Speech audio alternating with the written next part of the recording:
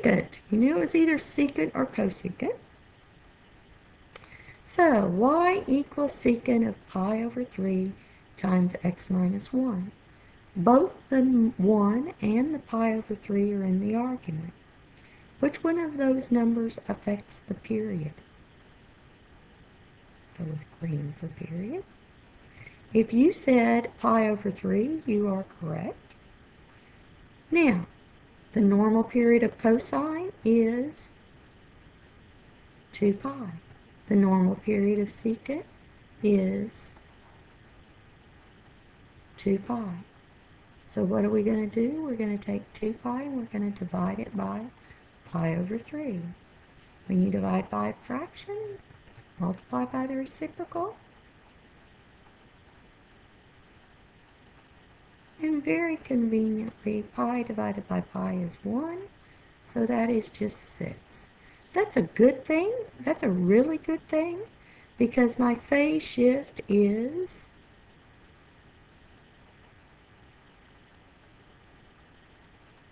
one. And remember, we want to add the period in the phase shift.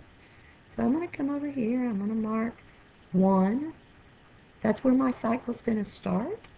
2, 3, 4, 5, 6, 7. And 7 is where my cycle would end. If I wanted in another cycle, 0, 1, go 6 to the left, -3, -4, -5. Okay? Now, I think it is much, much easier to dot in a cosine curve and then graph the secant curve from that. So, what is cosine of 0? Cosine of 0 is 1. If I put 1 in here, I get pi over 3 times 0, which is pi over 3. If I pretend this is cosine,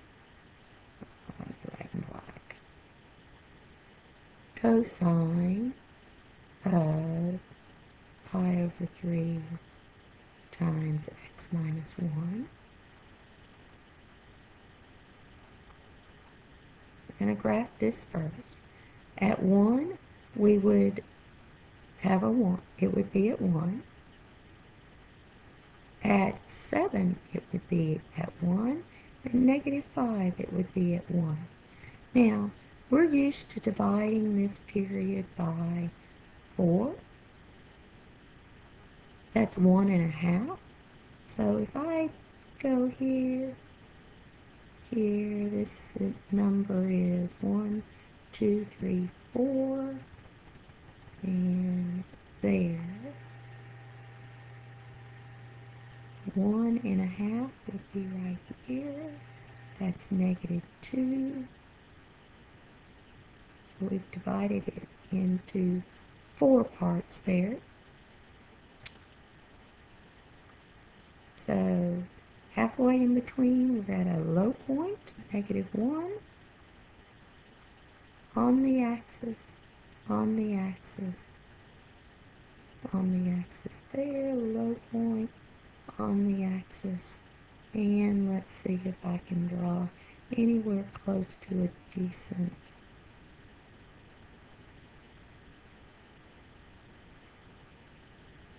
curve. Got my points, just have to try to hit them.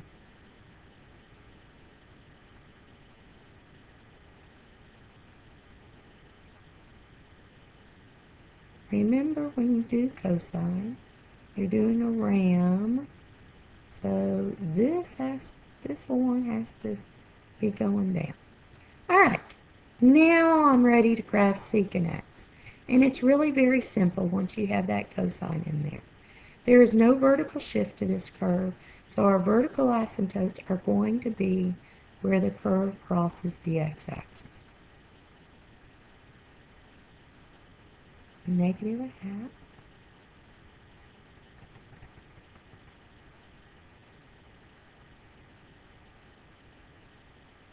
This is 2.5.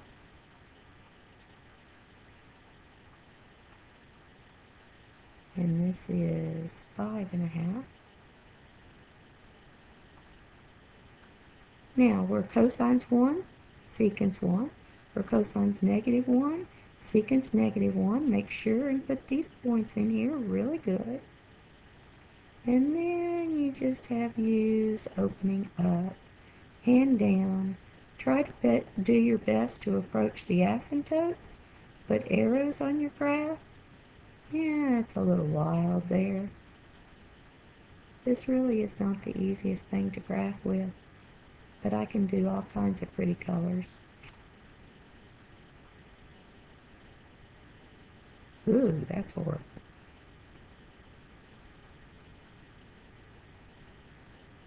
Alright, now let's double check our period. Alright, our period was 6. So, here's where a cycle starts, and here's where it ends. Do you see the two equivalent of a U up and a U down? If I go from -1/2 to this asymptote is at 4, 5.5. Do you see that that is also 6 units?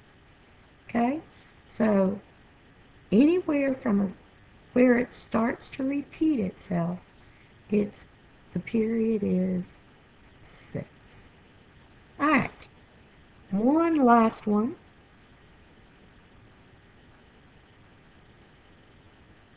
And yes, it's cosecant, and I've thrown a little bit of everything in here. Now,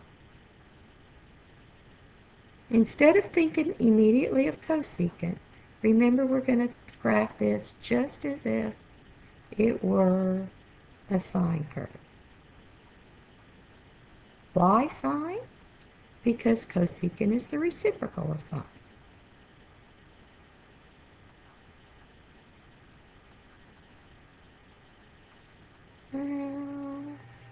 It's too far along for me to start over, so you all are just going to have to put up with my mistakes here. Sine 3x plus pi over 2. Alright, you want to start with the vertical axis? Let's start with the vertical axis this time. There weren't changes on the vertical axis last time, but this time there are. What does the -2 do? If you said vertical shift, you're exactly right. And so you notice that I have dotted in this axis down 2.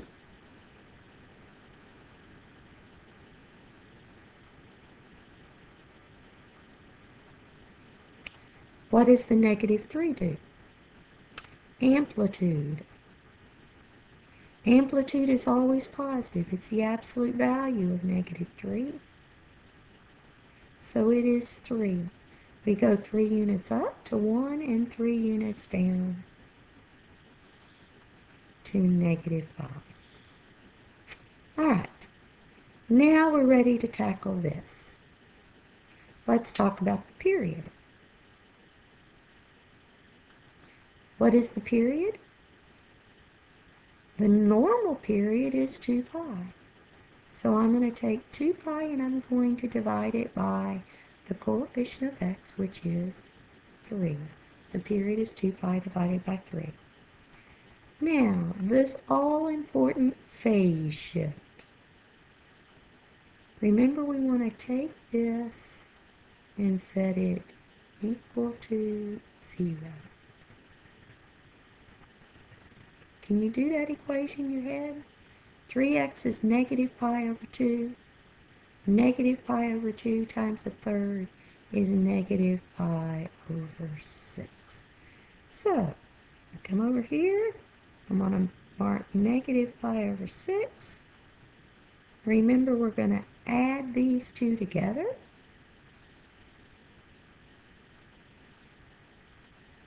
-pi over 6. And 2 pi over 3, which is 4 pi over 6. When we add them together, we get pi over 2. So if my cycle starts at negative pi over 6, it's going to end at pi over 2. And it just so happens that on this one, if I take this 2 pi over 3, the period, and divide it by 4, I get pi over 6. So I'm going to mark my axis in units of pi over 6, which is going to put me pi over 6, 2 pi over 6, and 3 pi over 6, pi over 2. One cycle is going to go from here to here. That's all I'm going to do right now on this one. And so here we go. I'm graphing cosine.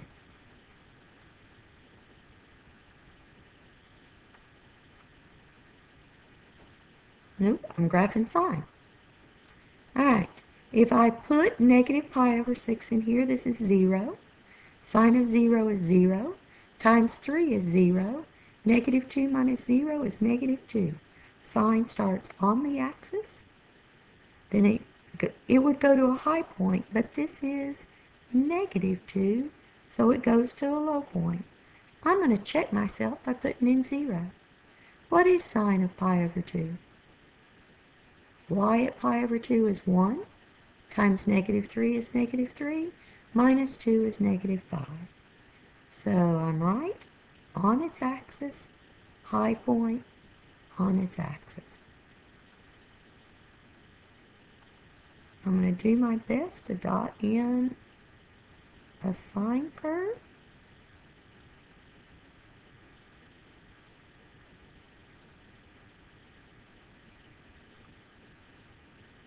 Now here's where it gets a little bit confusing. Just a little, not much. I want to put in my asymptotes. And I know my asymptotes are going to be where, for the parent function, where sine is 0. Well, if I put pi over 6, negative pi over 6 in here, so I'm taking sine of 0. I would be taking cosecant of 0, which is undefined.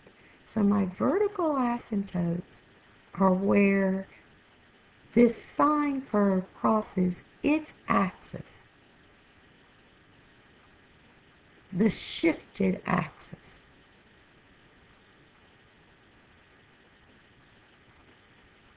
Now, what happens at 0? Well, this would be cosecant of pi over 2, which is 1, times 3, negative 2 minus 3 is negative 5. So I'm going through this point, and my U is going to open downward. Now make sure your curve goes through those points. And here I'm going through this point, and my U is opening upward. And there is one cycle of the graph. Its period is 2 pi over 3. Its phase shift is negative pi. Its vertical shift is negative 2. And its amplitude is 3, and it is negative.